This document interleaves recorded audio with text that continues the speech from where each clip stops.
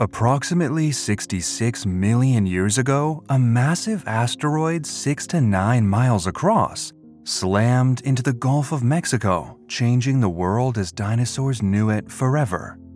This was likely the key event that led to the downfall of the dinosaurs, with several other contributing factors mixed in, wiping out around 76% of all species on planet Earth. The catastrophic event, quite literally one of the most terrifying and impactful days in the history of life on our planet, saw the end of the Mesozoic Era, marking the end of all species of non-avian dinosaur, large marine reptile, and pterosaur. Over the course of the next few million years, the world would see a slow recovery from the impact of the asteroid, eventually becoming the warm, subtropical world of the Palaeocene Epoch, marking the very beginning of the Cenozoic Era. This would see the mammals take the reins from the dinosaurs, which shaped the world as we know it today. In our species' short lifetime, we thankfully have not experienced an event as truly cataclysmic as the end Cretaceous extinction. But scientists have been able to unveil a great deal about what it would have been like during and after the impact.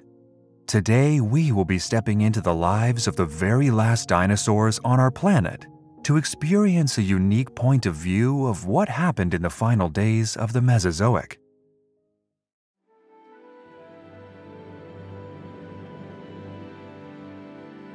To the dinosaurs, it was just another day. Across the late Cretaceous world, life was carrying on as it had done for millions of years. Triceratops browsed on low-growing vegetation, occasionally looking up to check for approaching Tyrannosaurus-shaped danger. Groups of ornithomimus sprinted across the plains like large reptilian ostriches. Pteranodon took to the coastlines in vast numbers to scoop fish up from the waves, while opportunistic mosasaurs attempted to snatch them from the sky. It might sound outlandish and wondrous to us humans, but to these animals, this was the usual, perhaps even mundane. In the distance, however, something was looming. Thousands of miles away, the asteroid that would spell the end of these animals was beginning to enter Earth's atmosphere, on a course straight for the Gulf of Mexico.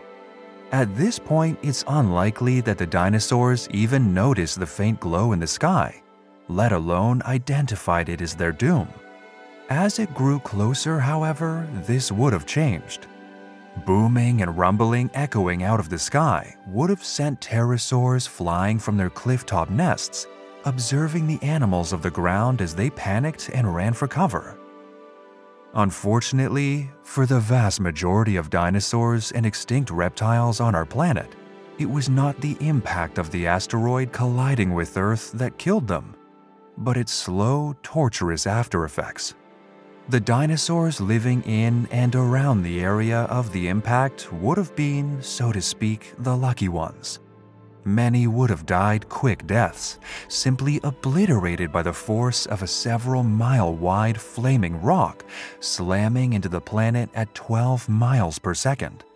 But the range of this quick death would only reach so far, and it was more than just the impact that the dinosaurs had to fear that day.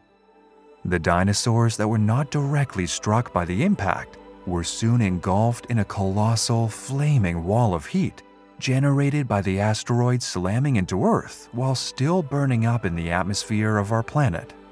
These flames would have scorched forests, turned plains into wastelands, and incinerated any life form in their radius.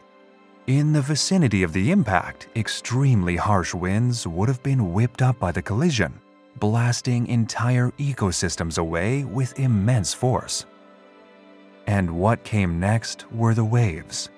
Colossal tidal waves created as the asteroid displaced the water of the Gulf of Mexico swept out across North and Central America. These tidal waves were potentially over a mile high in some areas, meaning that the animals in their path did not stand a chance. The impact changed the geology of our planet vastly. As sand flew into the air and chunks of rock were blasted out of the sea, ocean sediment mixed with terrestrial sediment, causing a huge mix-up in the fossil record. The initial blast then set in motion a chain of events across the Western Hemisphere. Shockwaves, tsunamis, and storms generated by the event in the Gulf of Mexico caused natural disasters all over the Americas, as far away as central Argentina. There are thought to have been mighty earthquakes, which in turn triggered more tsunamis, landslides, and catastrophic weather events.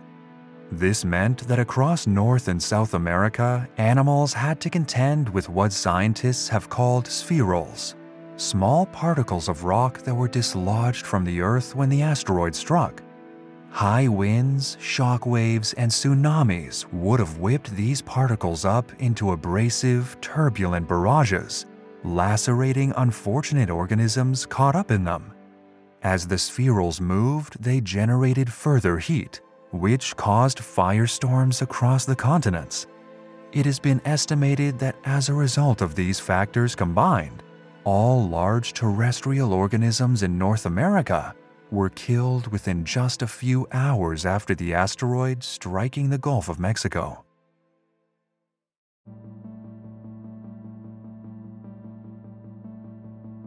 For the rest of the world, the problems were just beginning.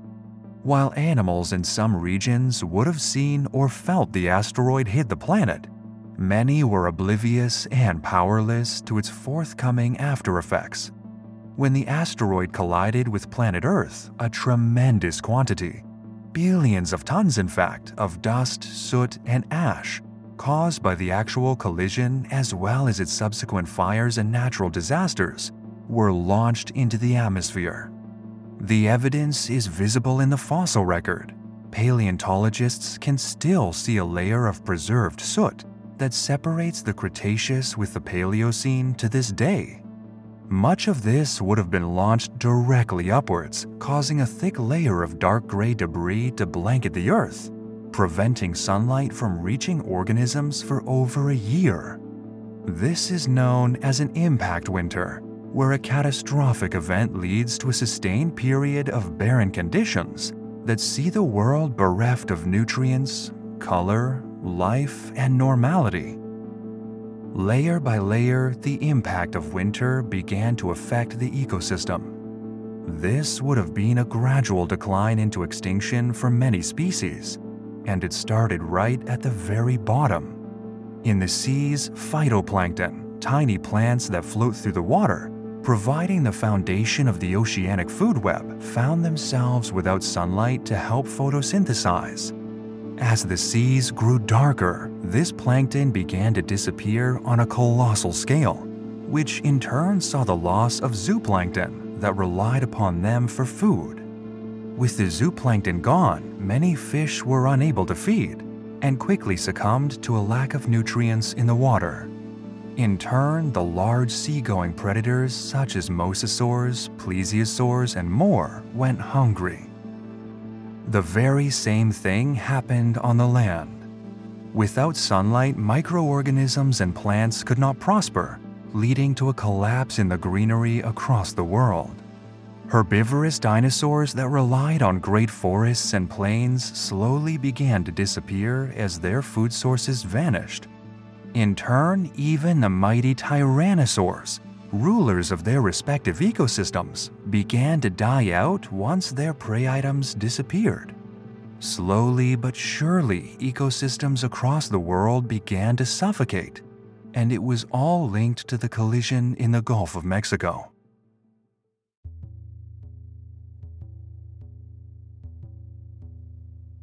It took hundreds of thousands, if not millions of years, for the planet to fully recover from the impacts of the end Cretaceous extinction event.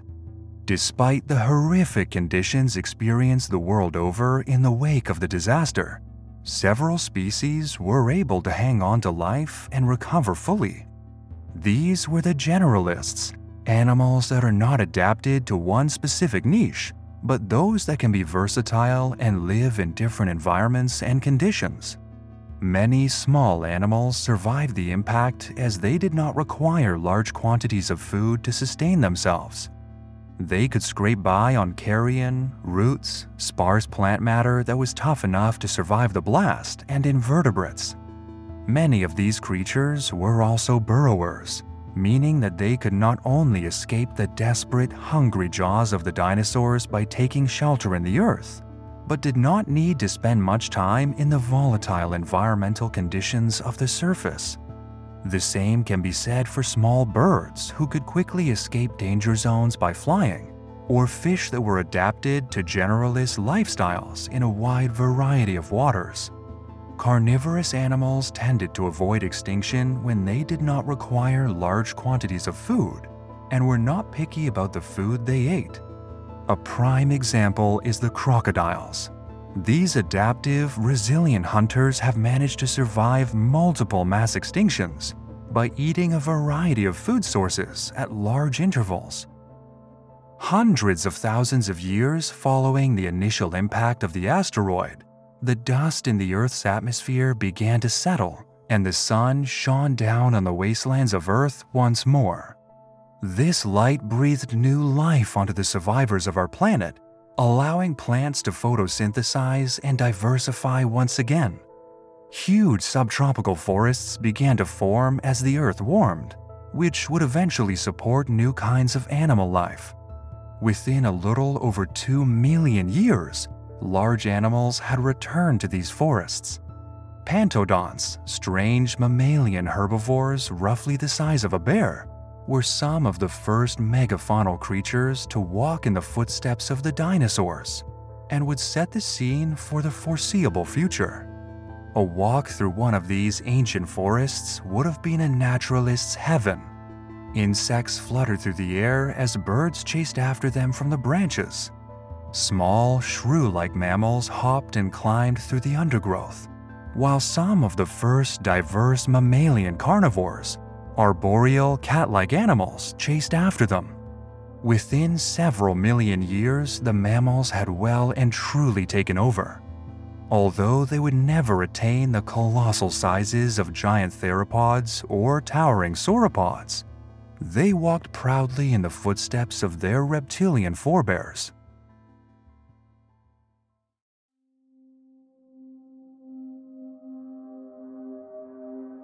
There is absolutely no doubt that the day the asteroid struck the Gulf of Mexico, the Earth changed forever. It must have been terrifying for the poor animals trapped in its path, and agonizing for those who would later succumb to its aftereffects. This mass extinction, however, can teach us a lot about the resilience of life and its ability to crawl back from the very brink. If not for the impact of the asteroid at the end of the Cretaceous, we would not have any of the major mammal groups we see in our forests, grasslands, mountains, and oceans today. Even we, Homo sapiens, would not have been able to evolve with many of the world's niches taken up by the reptiles that fell to the impact. While terrifying, it is a majorly important step in our world's natural history.